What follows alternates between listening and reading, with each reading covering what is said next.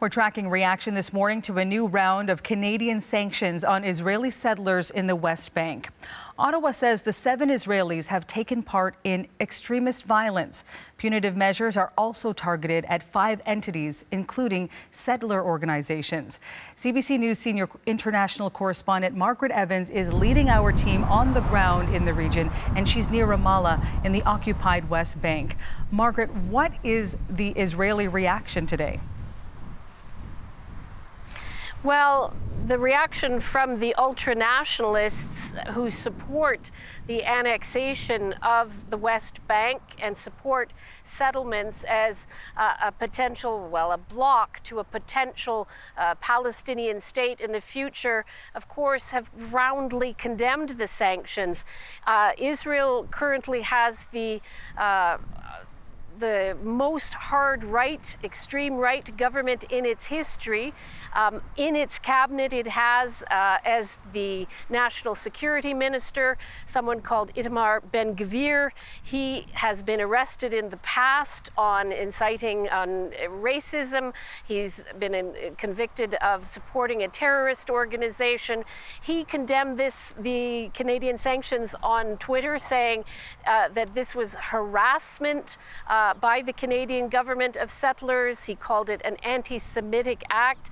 A fellow cabinet minister, Bezalel Smotrich, which has a lot of control over the occupied West Bank, which is where, of course, I'm speaking to you from, he said that it should be condemned, that this was basically a reward for Hamas terrorists. Now, as for the people on the list, our producer, Sylvia Thompson, spoke earlier with one of them, a woman called Daniela Weiss. She's been called the mother of the settlement or the settler movement in some quarters.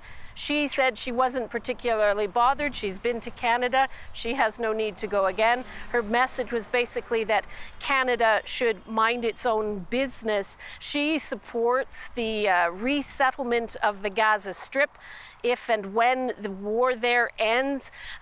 The other people and entities on the group are things like the Hilltop Youth. These would be young Israeli ultranationalists who sometimes take over a hilltop. They would set up an outpost, which are considered illegal by Israel. Of course, the international community considers all settlements, whether they're outposts or proper settlements, like the one behind me, illegal.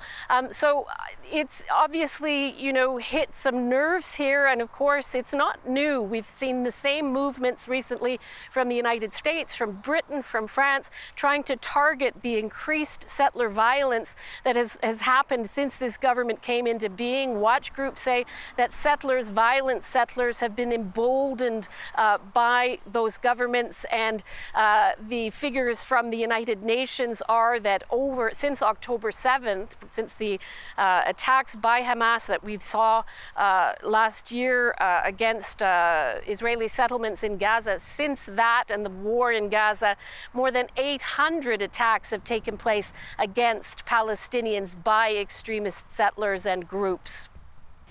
So, Margaret, what has been the Palestinian reaction?